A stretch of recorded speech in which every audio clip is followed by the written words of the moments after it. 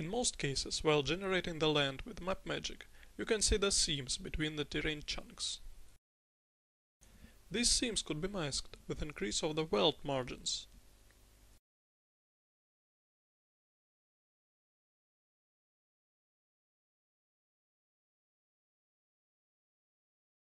Or by using the save borders, that will mask the node intensity at the edges.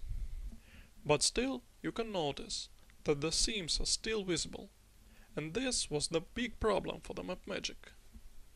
The next big release of the MapMagic will introduce the new welding feature. Now MapMagic will generate not only the chunk itself, but some edge area from the other neighbor chunks. This extra area will be partly cut and partly blended with the already existing chunks. Let me show you how it works.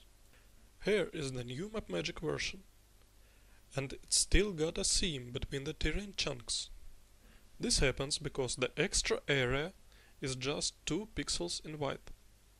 And now I'm going to increase it. By the way, you can notice that the new version generates faster because of the native C++ erosion. And it creates the low detail terrains first.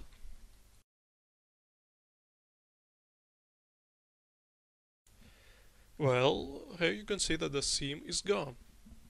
It's not noticeable, neither when looking from high above, nor when looking closer at it.